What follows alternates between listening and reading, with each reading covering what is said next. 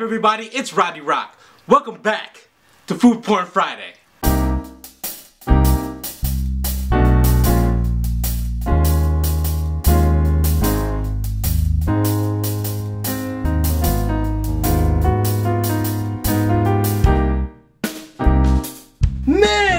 Way too long since I've seen you guys. I apologize for my absence, but let me make it up to you by showcasing a very special place, Las Vegas. Sin City! Cha-ching!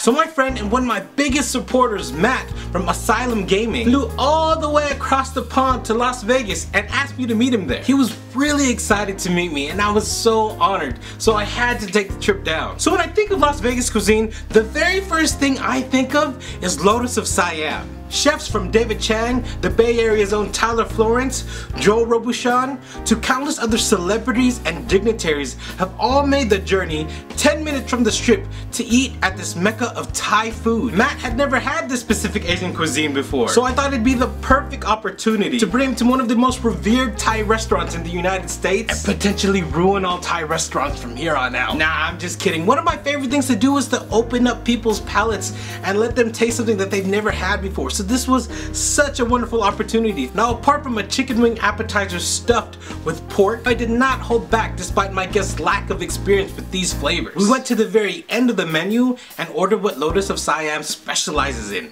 the dishes of northern Thailand. So I knew Matt liked shrimp, so I eased them in and I ordered the deep fried garlic prawns. The cook was so good on these sea critters. The shells were like kettle cooked potato chips, so crisp and crunchy.